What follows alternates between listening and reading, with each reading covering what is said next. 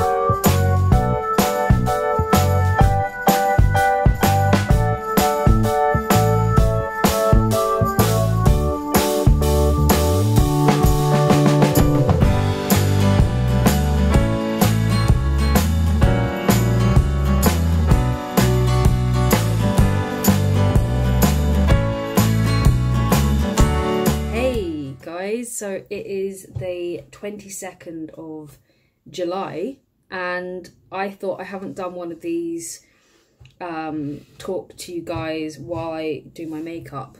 So even though I've done like foundation and contour, who knew that I'd ever be a girl who did contour? Like, I literally, up until a couple weeks ago, didn't even really know what that meant. But now I do it. Yay. And I might actually do a whole separate video about Fenty Beauty, because if they can get me to actually enjoy putting on makeup and to actually put it on well, then, you know, I think that deserves to be shouted from the rooftops. But yeah, so I thought I will talk to you guys while I finish.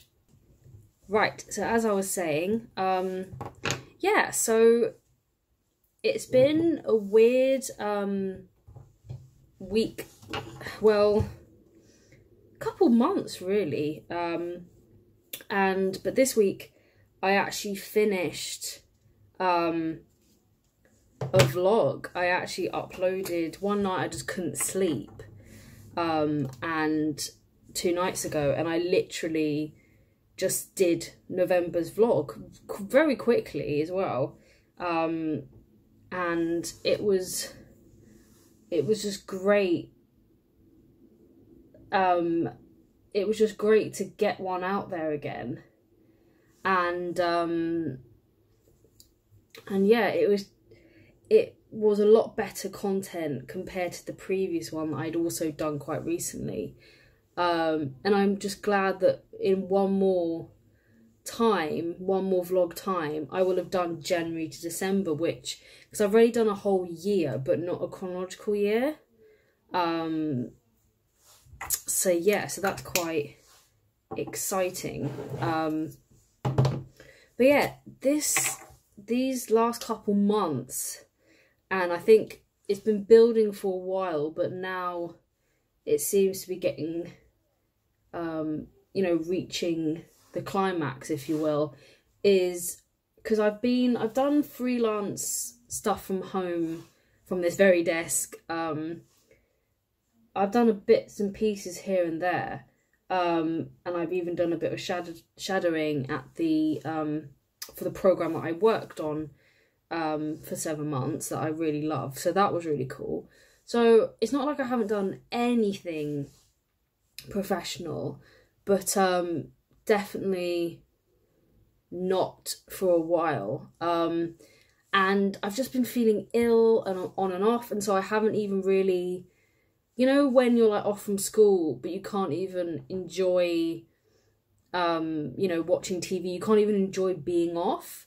And that is what it's been like. It's sort of, you know, you're not getting the engagement from being outside and doing something you enjoy, and you haven't been able to even do that much at home either.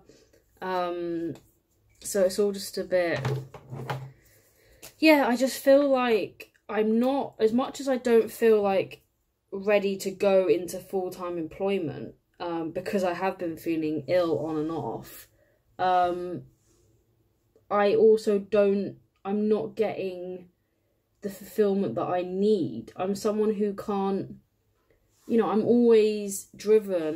That's why, thank God, I do have the vlogs to do, because I am someone who needs, you know, I'm not someone who just takes long time off, you know. I define a lot of my worth from being busy, and even though I'm really learning to try and reframe that, because that's not healthy,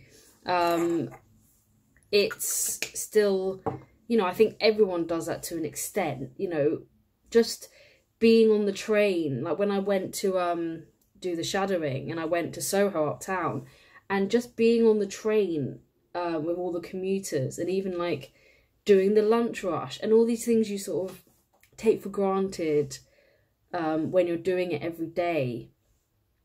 It just felt like, it just really feels like you're part of something, like all these strangers are all running around and you're one of them, and you just really feel part of it. Whereas when I'm stuck at home, like I have been trying to go out a bit more and more, but again, because I haven't had the energy, you know, you don't see a lot of people on a day-to-day basis. You don't get to have that sort of water cooler moment where you go into the kitchen to make yourself a cup of tea in the work day, and then say to someone, oh, how was your weekend? Or, you know, have you seen that thing on Netflix or whatever?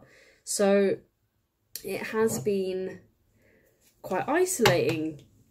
And my friends, you know, they all have jobs and lives and all this stuff, and so they you know, aren't free at the same times that I am. And you know, I have been trying to see friends. I went to that festival with Martha recently and stuff like that, but it's just, yeah, it's just getting to the point now where I want my life back, you know. As much as, you know, it's nice not being stressed out every day doing loads of work, it's a different kind of stress, because I just sort of, you know, it feels like my life doesn't really have any purpose or meaning at the moment. And as much as, again, when I have the energy, I'm trying to, like, have these watercolour pencils, and I'm even trying to get into, like, I really enjoyed a puzzle a couple of weeks ago, and I've been reading a lot more and stuff like that. You know, I really am trying to make use of my time off. Like, I'm trying to, again, I feel like I've said when I have the energy this whole video, but I want to go back to yoga, and I've seen there's a Zumba class near me and stuff like that. So it's not like I literally have just been at home watching Netflix, but it's starting to feel like, yeah, I want to get back out there. I want to just, you know, have some sense of normality. And I am someone who thrives off routine, off structure. And like I said, as much as I'm trying to make sure I combat that, so I'm not out of whack every time I have to be on holiday, or because freelance is so, you know, you're really busy one week and then completely free the next. So as much as I am trying to, yeah, not rely on that, it's very difficult. I guess I'd say to you guys, if at home, if you're kind of, you know, getting annoyed with just going to work day and day, because I know what that's like as well. I know that's the other side of it. But just try and sit back and appreciate, actually, you know, as much as it can be annoying, you know, you can, on the other hand, yeah, you can kind of feel trapped knowing exactly, you know, what you're going to be doing the next couple of weeks or months that a full-time job gives you. But I would just say to you, even if you're not feeling that way, just in general, sort of sit back and go, you know, as much as the deadlines and the stress and the daily commute can all be annoying, try and see it as a positive thing. Because, you know, it really is, like everything, you know, everything has its positives and negatives. But yeah, I would just say to you, try and see the benefits of having that routine, of having security. Because yeah, you know, I looked at my bank balance yesterday and was like, oh God, yeah, I really do need to start having some money coming in again. Because yeah, it's not nice having to, you know, you want to go out, you want to do stuff, and then having to think, well, I don't really have the money. So yeah. And something else that I've been doing that I highly suggest everyone do, I bought this gorgeous notebook the other day. Look how shiny and pretty it is, from Waterstones, of this Van Gogh painting. I don't know, is it Van Gogh, Van Gogh? I always prefer saying Van Gogh, but anyway. And I really need to actually go see the exhibition that's uptown at the moment at the Tate. But yeah, I'll get to that. I'll hopefully go there soon. But what I thought I want, because I always buy these really pretty notebooks and never know what to do in them, because I write all my notes on Evernote, like on my phone and my laptop, like, and they're so pretty. I always feel like, you know, I don't just want to write shopping lists in here, and I never really know what to do. In my other nice notebook, I tried to do a bullet journal, didn't get very far.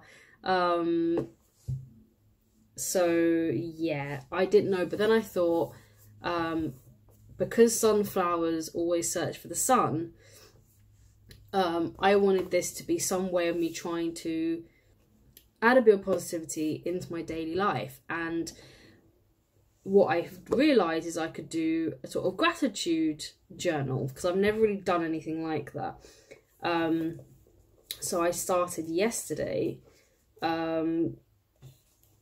and like, ignore the really bad picture of a sunflower. I basically just said, I want to be like a sunflower and reach for the sun, which I thought was quite a nice sentiment. And yeah, I just wrote the date and then I'm grateful for, and just this big list. And I'll read them for you now. I'm grateful for the sunshine, my sight, peppermint tea, cheesy bites from McDonald's, I mean, but all like mozzarella, anything cheesy and like breadcrumby. Oh God, I mean, just cheese in general, to be fair. Morgana and Sabrina, my lovely kittens. Netflix, my remaining money, new makeup remover, this new notebook, and Headspace.